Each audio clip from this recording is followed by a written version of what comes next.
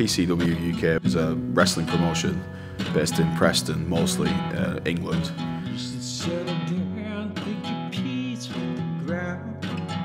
It brings people together, it's entertainment, it touches people's lives.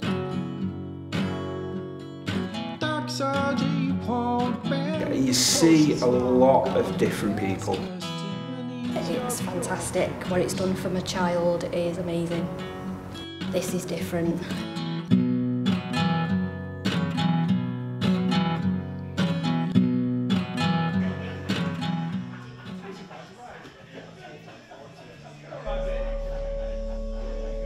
It was really funny. He had the biggest, blondest curls you've ever seen in your life. Honestly, when I used to walk around with him, I used to have jeans on or dungarees, and I really got to the stage where everyone said, what a gorgeous little girl. I had a badge saying it's a boy. As a kid, I was a bit shy, the shy little kid. I used to love wrestling, that was back then. All the kids used to like wrestling. It was something you talk about in the playground at school, I think it was about 10 or 12, and I'd go in his bedroom, and he was a big Man United fan as well. So all the bedding were Man United, apart from the walls where you expect to see posters of like Katie Price, whoever was the page 3 girl at the time. Instead we got men in spandex.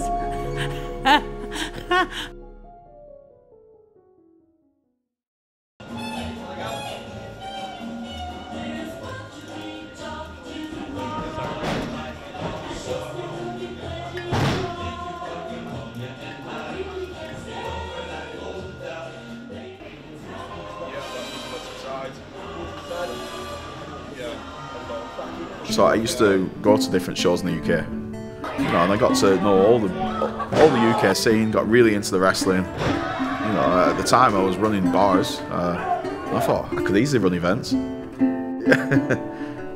Nothing in Liverpool, nothing in Manchester, nothing in Preston. If you wanted to find more wrestling, you'd have to go like Sheffield or somewhere like that. Crazy, man. The first show I run, I think the draw was something like 40 people. I knew that I needed something more. I knew that the first ones, I need more attractions. August 2011 was like the rebrand to PCW. I put Colt Cabana on the first show, and him advertising it on his podcast actually sold me loads of tickets. That got like 250, 300 people. There are times when we're probably one of the hottest, if not the hottest company in the UK for quite a period, and the show's just built and built and built.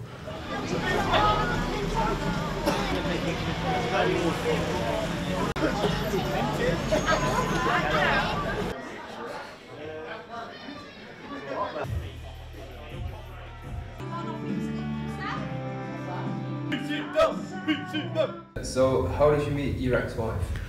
I used to work on Virgin Trains. And friends from Virgin Trains then took me on a night out. We kind of snuck off together on the night out and then hit it off. And then that was it. It was just kind of like a whirlwind after that. Just everything was crazy and just... At first, yeah, been badly in love, romantic, lovely couple. It took us a good few years to get married. I always just said that it's an expensive day out, which it was, but it was good. It was, we had some great years. We got together 11 years, and I'd say 10 of them were good. There's no arguments, no nothing. Everything were good at the beginning. To be honest, I just hit a really bad point where I just started becoming suffering from depression. I didn't know though. I didn't know the signs.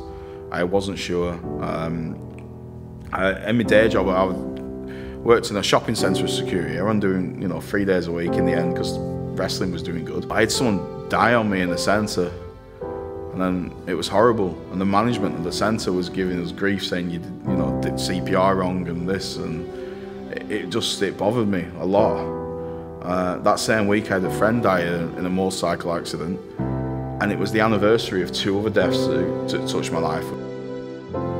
And then also, the year before, the same week, was the death of another friend in wrestling, Chris Travis, who everyone known as Mr. PCW. He was a brilliant guy.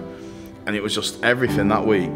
There's like a week now, it's the end of March, so like the beginning of April, and it's like 4 deaths in a week, you know, it just took its toll. And I started just distancing myself from my wife.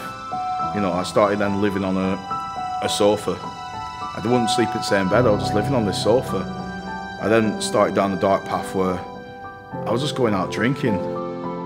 And then drink weren't enough, so I'm doing other things, you know, and going down a really dark path of just addiction. Before you know it, I looked and I'm £28,000 in debt. I've lost, my marriage has broken down. I didn't know what I was doing, where I was going, and I'd just given up. I got to the stage where I'm just letting myself back in the old house. I'm just lying on the floor in the living room, just giving up, and just doing my door shift, going back after a few drinks, just lying down, I absolutely lost in my life. And it was only when I started, like, another friend helped me, saying, oh yeah, well there's a flat in the, you know, there's another flat, and they got me this flat, and then kind of, you know, I got another girlfriend and everything, and a few positive changes happened, and I started fighting back. I'd almost got myself back on my feet, back to normal.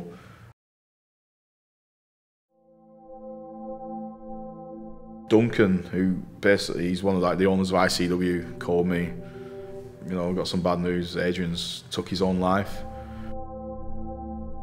So Lionheart was this outspoken guy, but I clicked with him straight away. You know, we've been through so much. When he broke his neck, I was at his bedside in hospital. You know, he was then out for months, and we was email each other every day. You know, I then brought him in for a non-wrestling role just to give him a wage, give him something to do. And he was like the general manager of PCW. You know, and it was also this conscience in my head, because I could be a immature and a dick on social media, and they'd be messaging me straight away, calm down, delete that, do that. He was like my conscience as such, you know, and he always looked out for me. I didn't see it coming one bit, not even slightly, you know, and it destroyed me, because it was shock, like the shock hit me, confusion, everything. Yeah, it was bad. And I couldn't handle it. I just got like a bottle, and I just drank, like in the bar. Like the bar had closed. I'm sat in the darkness, just sat there, just crying, just drinking. Me and Stephen have always been really close. We've not got much family, so I really hope that it gets better. I've not seen him smile for a long time. I don't think he could take another death or another tragedy. That's my opinion.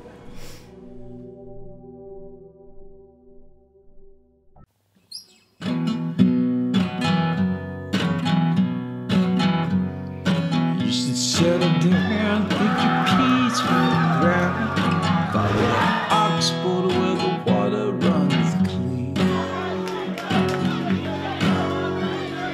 Dark sergeant, you won't abandon your post, it's long gone. The brass castaign is your pure conviction.